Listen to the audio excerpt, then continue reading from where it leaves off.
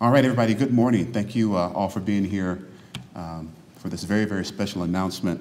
We have 4 speakers for you today. We'll begin with the Aurora Police Chief, Chief Nick Metz. Then we'll have Denver Police Chief Paul Pazin, followed by U.S. Attorney for the District of Colorado, Mr. Jason Dunn, and the Acting Assistant Special Agent in charge, Mr. Jeff Russell. So if you could please hold your questions until all of the presenters have presented.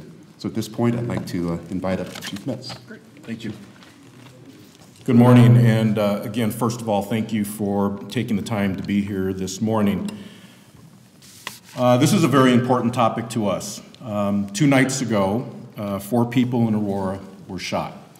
Fortunately, all survived. It's another sad reminder of the number of high-profile youth-related shootings that we are seeing throughout our metro region. And I was watching the news last night, and one of the reporters had actually commented that something to the effect of our society seems to be getting numb to the news of this kind of violence going on in our region, particularly as it pertains to youth. And I want to take the opportunity today to tell you that that may be the case, but law enforcement in our metro region is not numb to this. Human lives have been shattered, human families have been shattered, and so the impact that this is having in our region is staggering. And so we want to make sure as law enforcement partners throughout this region that we are taking extra steps to do that, to take care of this. We're very fortunate in the metro region that our law enforcement partners work very well together. Our local and federal partners strategize together and work well and communicate well together. And you don't see that in all parts of the country.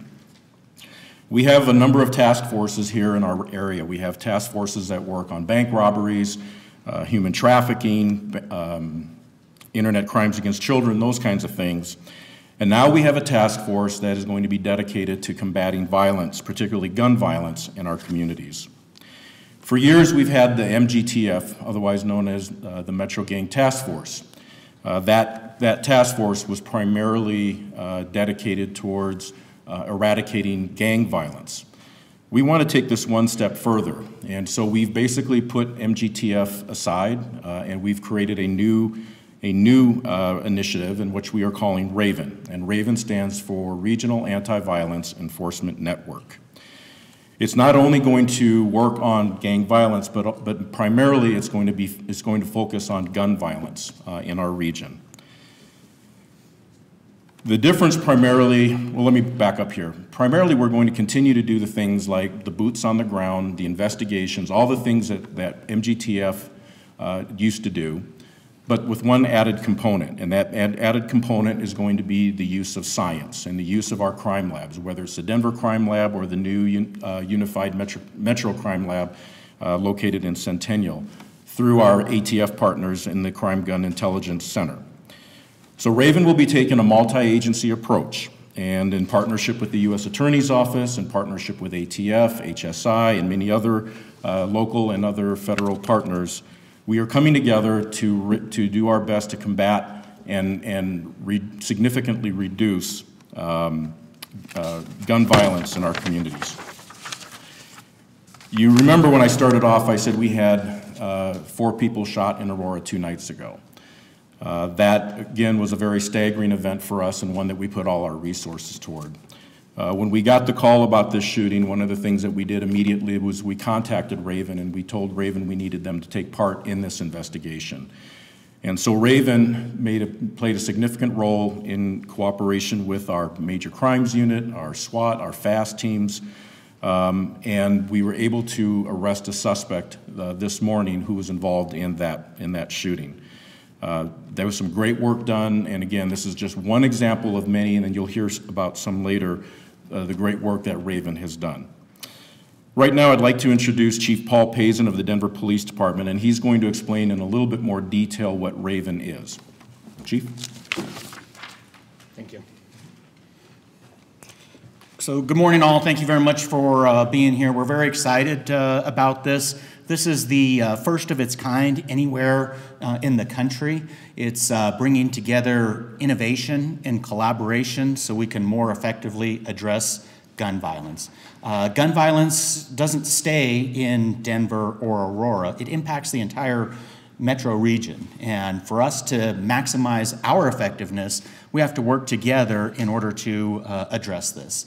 And as you heard, innovation, technology, CGIC. The metro region has been a national leader with the CGIC model, and we're now taking that next step, enhancing what has already been a great program and making that better. What it means by better is getting that technology side of things, linking those guns together, but more importantly, finding out that human intelligence side, who the shooters are. Our goal with this is to get shooters, people that are creating harm to our metro area, off the street in hours and days, not weeks and months. And by working together collaboratively, holding people accountable, whether that's through the Denver District Attorney's Office, Arapahoe, Adams, Douglas, or the U.S. Attorney's Office, that's how we are going to make the metro area much safer by working together. I now have the great pleasure of introducing our U.S. Attorney, Jason Dunn. Thank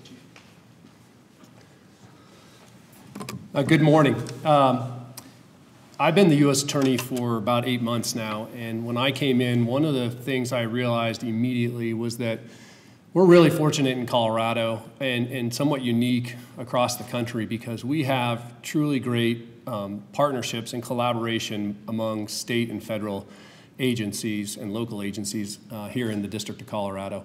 And so that makes my job a lot easier, and it makes it easier for, I think, all of us to make Colorado a safer place. And so when I came in, I talked to my staff and I said, look, we're going to prioritize whatever we can do to have the biggest impact we can on public safety. And so when we were asked to be part of this effort, I full-heartedly said, absolutely, we're going to do that, and we're going to dedicate resources to it because we think this is a great effort, this is smart enforcement, and it's a way to have a significant impact on public safety. As the chief said, primarily these cases will likely be brought at the local level by the district attorney's office, but we're here to be a partner in that and offer federal law where it is most appropriate and where it can have the biggest impact. A couple of ways we can do that. We have, at the federal level, we have felon in possession charges. So if you have someone who has committed a prior felony and then is in possession with a firearm, we have mandatory minimum sentences at the federal level we can use as a tool to get those particularly dangerous people off the street.